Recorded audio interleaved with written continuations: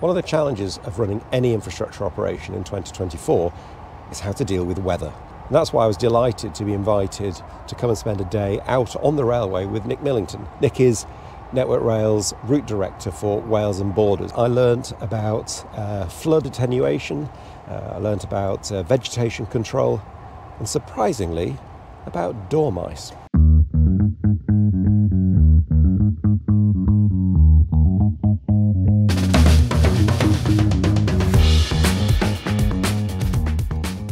First off, we visited Chipping Sodbury on the Great Western Main Line between Swindon and Bristol Parkway. Nick introduced me to Julie Gregory, the Senior Programme Manager in the Climate Change Task Force in Network Rail's Wales and Western region. We're here at Chipping Sodbury, so what we're looking at, apart from a large hole, this is a lagoon though, and this is a relatively recent investment? Yeah. So this is 2018, we built this lagoon, we extended it, so it's now 11 million litres, and so it holds the water instead of it being on the track, so it basically stops the track flooding.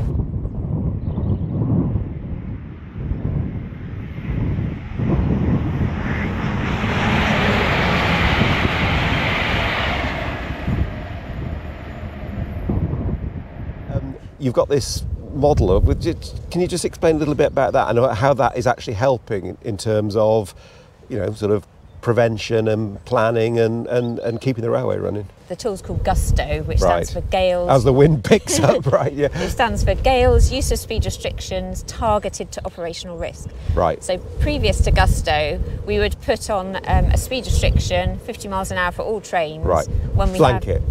Yeah, right. When we have gale force winds. So it's completely indiscriminate.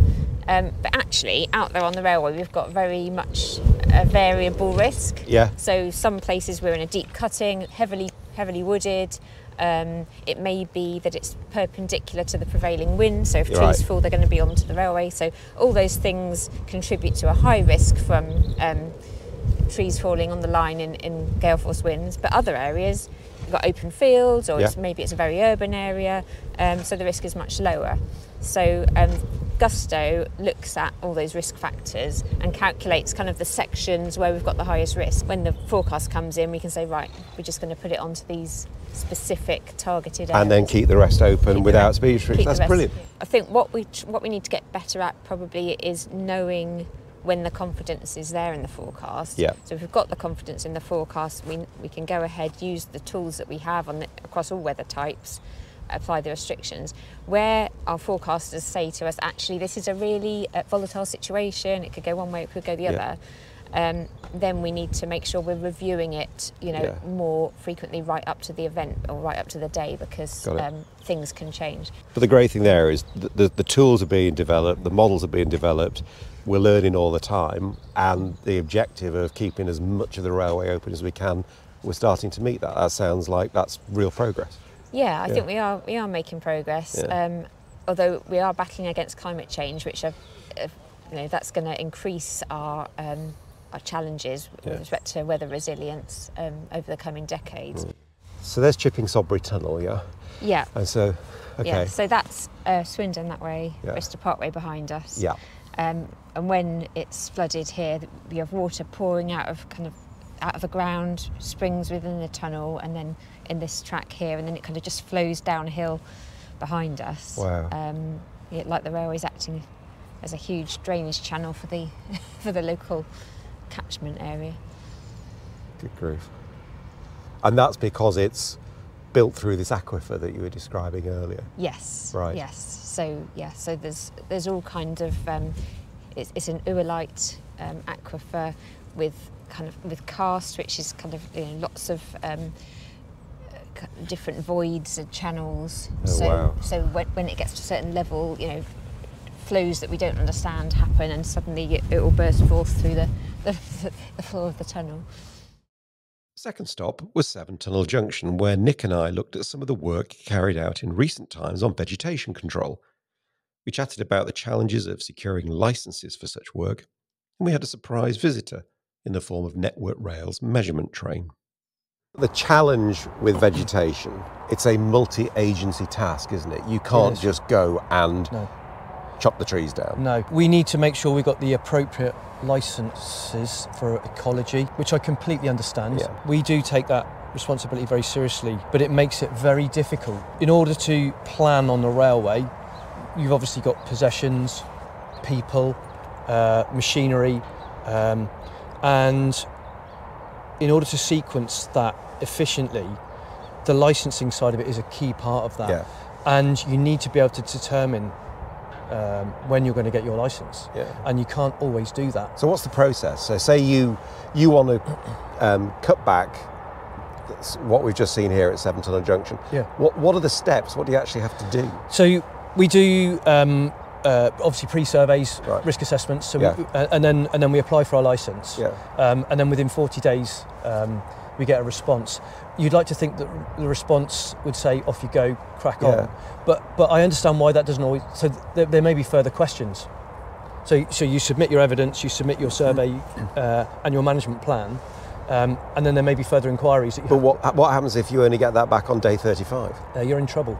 Everything starts to go out of sequence. Jeepers. So if you look at the cost of contractors, or Yeah. if you look at your possessions where you've to stop the trains to go in, which Yeah. you negotiate in advance, everything goes out of sequence. It becomes very, very difficult to keep that programme effective and efficient. One of the real challenges we've got there at the moment is ash dieback. Yeah. And I know that's a real issue. Surely that's pretty straightforward, isn't it? You just chop it down because the stuff's dead. But is it as straightforward as that? It's not as straightforward as that. So in the Wales and Borders route here, so we're obviously at Seven Tunnel Junction here, and I go as far as Holyhead and just short of Merseyside.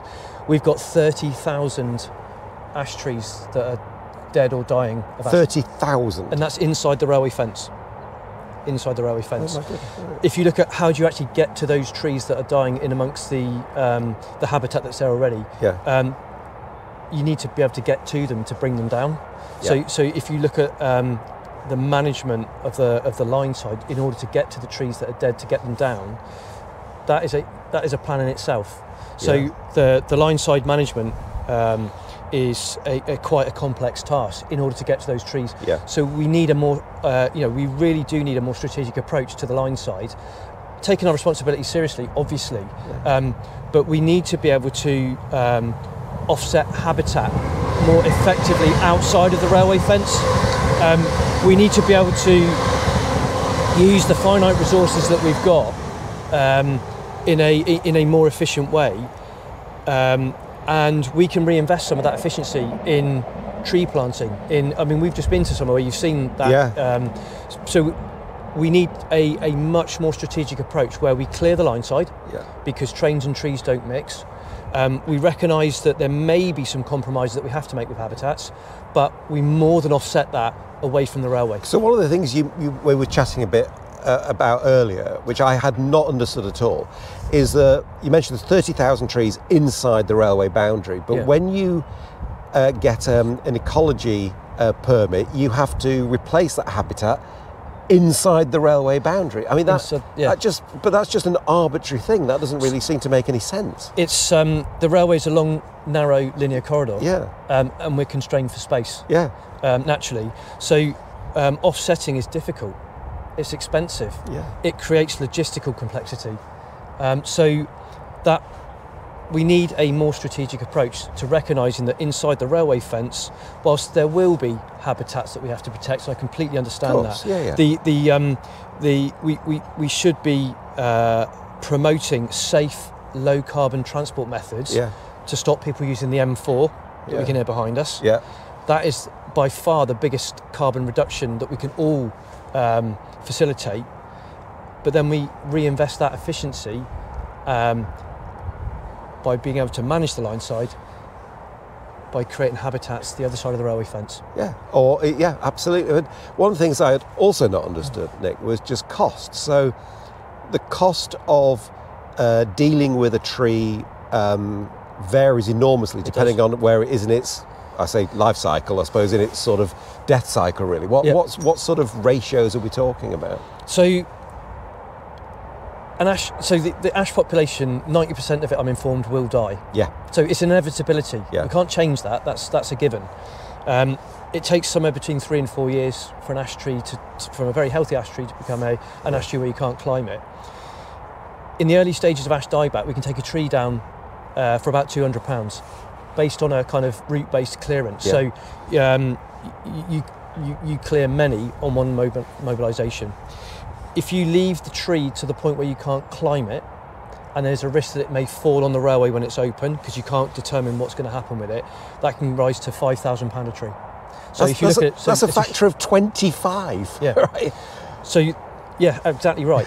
And the other thing as well is you can't wait until that tree is 4 years old before you take it down. No. As in the ash dieback, recognising that there are 30,000.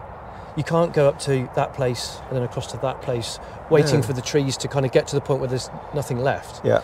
You've got to take a more strategic approach, clear the line side. So since this is all... Absolutely. So since this is all public money, let's have a genuinely strategic, multi-agency approach, which will also save us a vast amount of money, keep the railway clear, and you know, stop some of the incidents that we've seen where trees come down. I mean, tree hitting a cab of a train's it's a bad thing for the service, dangerous. But it's desperate for the poor person that's driving it as well. Lethally dangerous, absolutely. And you know, I also think, you know, working together, we can create more net gain with the resources that we've got if we work together. And not only that, a more reliable and safe transport system where people can choose to leave the car behind. Especially during high winds.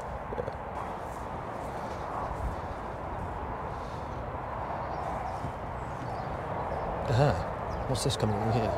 Yeah.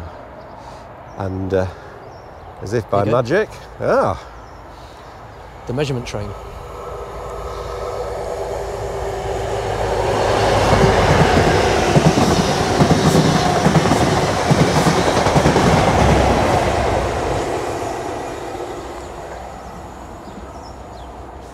It's remarkable that, isn't it? I mean, I've just seen that rear power car there with John Armitt's name on it. He was very much instrumental in bringing that onto the railway. And I remember taking Alistair Darling on it. We went on it once, and he was absolutely blown away by, you know, monitoring the pantograph and looking at the camera on the wheel rail interface and just seeing it go over P&C. It's just fantastic stuff.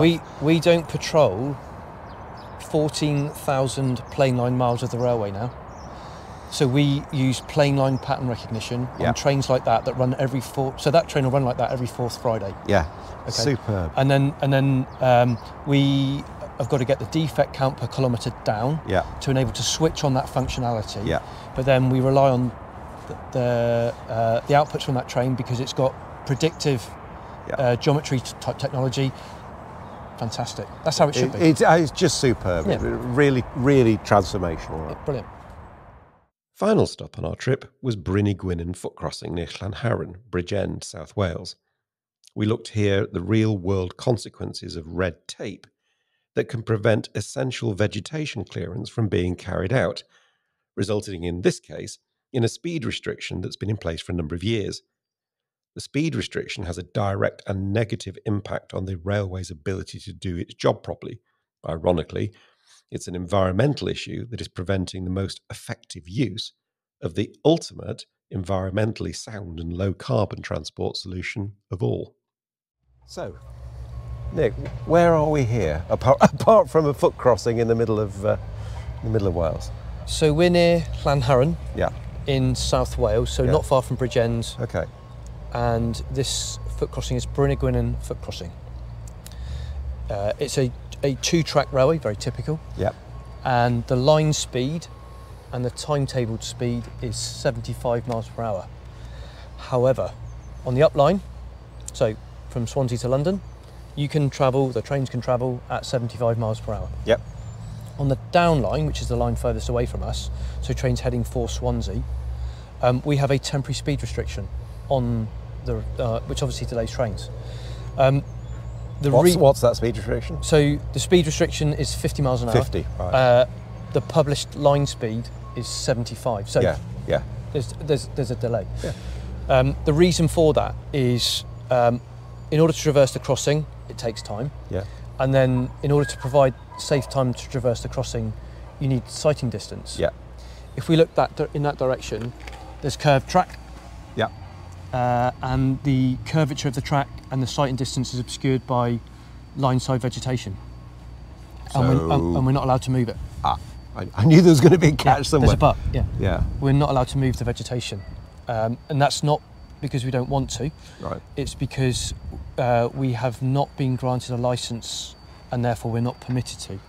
And the reason for what it actually is it just because you need a licence for any treatment? Is there anything specific in the? So, in order to manage the Lineside and our environmental legal responsibilities, we apply for licences to manage diseased trees, drainage, and vegetation.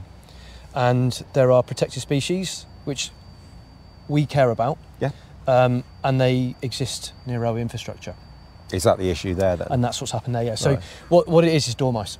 So there is, in our early surveys, you can see that there's a presence of dormice. Yeah. And therefore, we will not be granted the licence to manage that until such time that the risk of dormice in terms of hibernation and things has passed. And therefore, the only way that we can manage is by putting a temporary speed restriction on.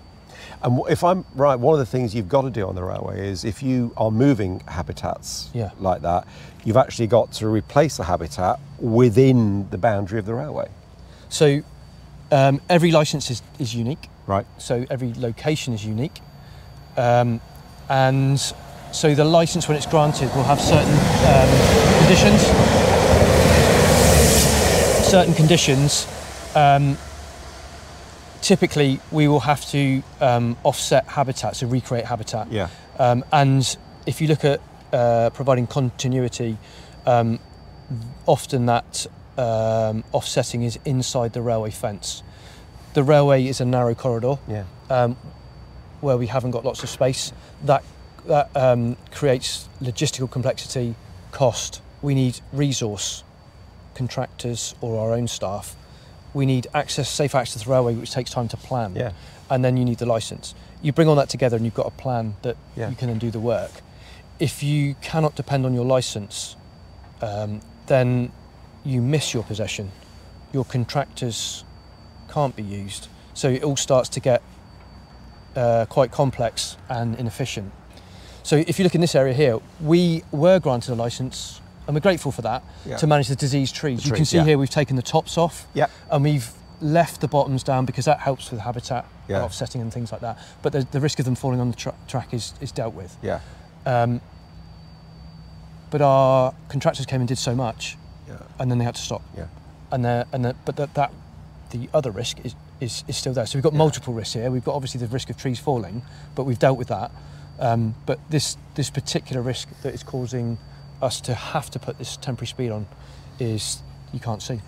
We need to think slightly differently. We care for the environment. I care for the environment. I'm not for 1 minute saying that we should play fast and loose, but we need to come up a level together, all of us, and think we've got to reduce carbon. We've got to create reliable low carbon journeys. And therefore, what needs to be true for that to happen so that people are confident to leave their cars at home or put freight on railways? And that is by running a reliable timetable. And therefore, helping us to manage things. There is a bit of good news here, though. They're building a load of new houses. Yeah, they are. So there's a new grade separated bridge going in. There is, yeah. And when that's open, this can close, and presumably then that is problem solved. But that is taken a long time. This temporary speed restriction has been here for years. Years. Yeah. So, indeed, I mean, I take level crossing safety very seriously indeed. It's vitally important that we do. And we've worked with Persimmon, we've worked with the local councils, and we are creating a bridleway network here that's grade separated from the rail. We're doing that together. Yeah. That's a real win for the community. Yeah, that's great. Yeah. But with regard to the Lineside vegetation there, our track workers still need to be able to walk on the Lineside. Yeah. They need to do that in a separated fashion. Yeah. Up there will be diseased trees. There will be diseased trees that we can't treat. We can't get to them. So we've still got to deal with that problem, albeit the public will be safer because they'll be able to cross a bridge. So part of the problem solved, still not quite fixed it. And ironically, the problem that's left is the operational safety risk.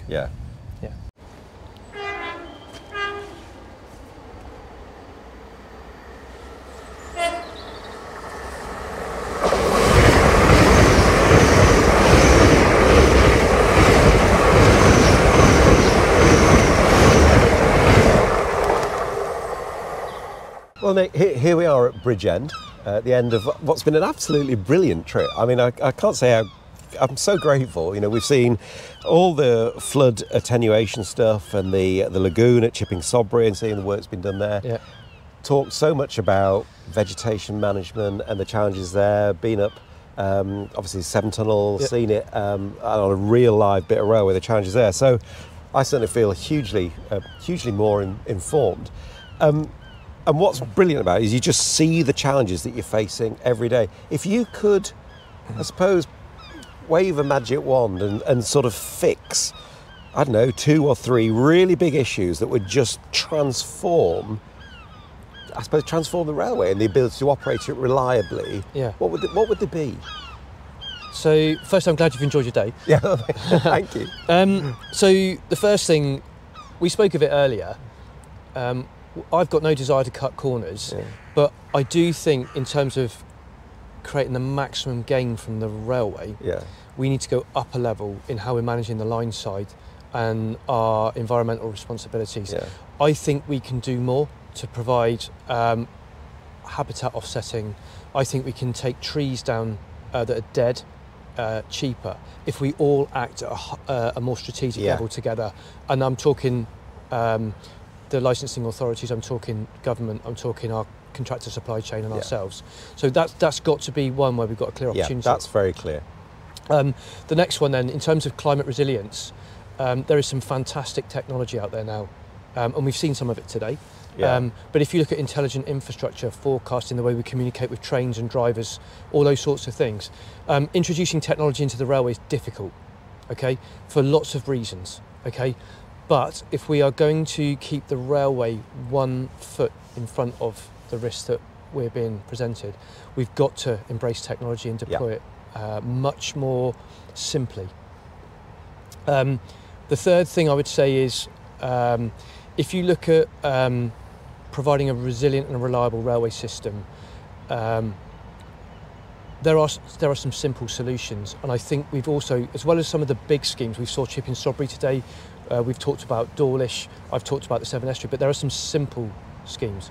And I would invite all engineers, of which I am one, to think about those. We used to lower cesses, we used to create soakaways, simple things that don't need a design, need somebody with a bit of nous and common sense to make sure that the water stays away from the permanent way, so that when we do get rain, and we're getting more rain and more heavier rain, it doesn't stop the railway. And I guess it leads me to the final thing there.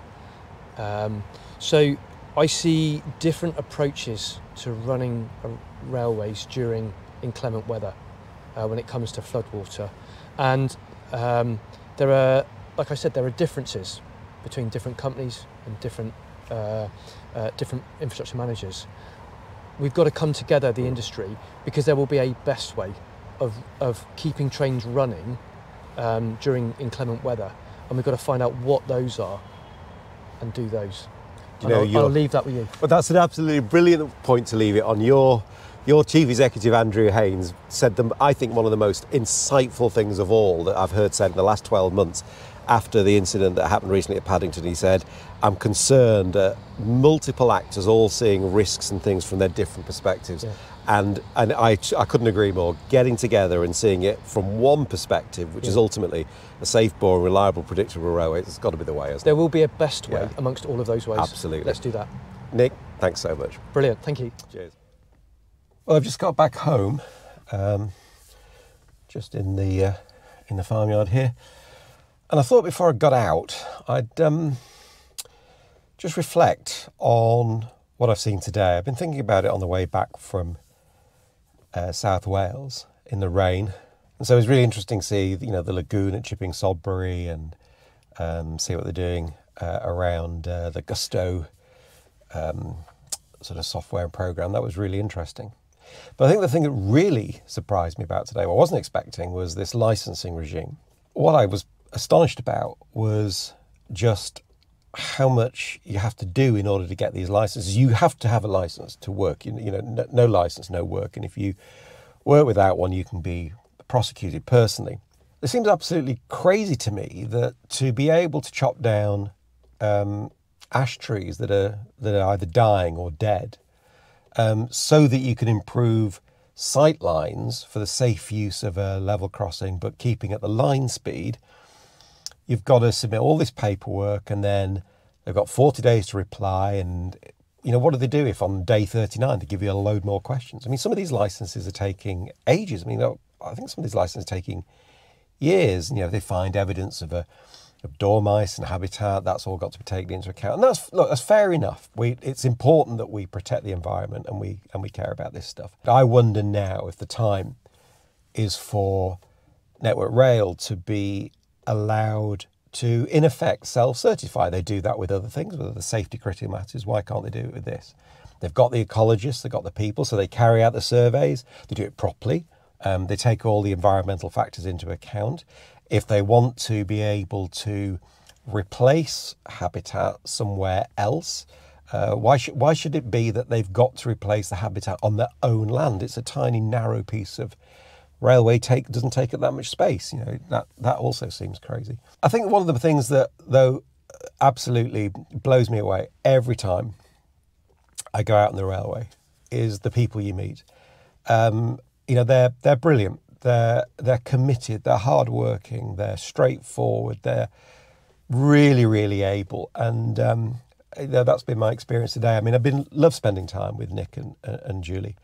I mean, Nick's extraordinary. I mean, just so much energy, so much passion, so much commitment, so much care.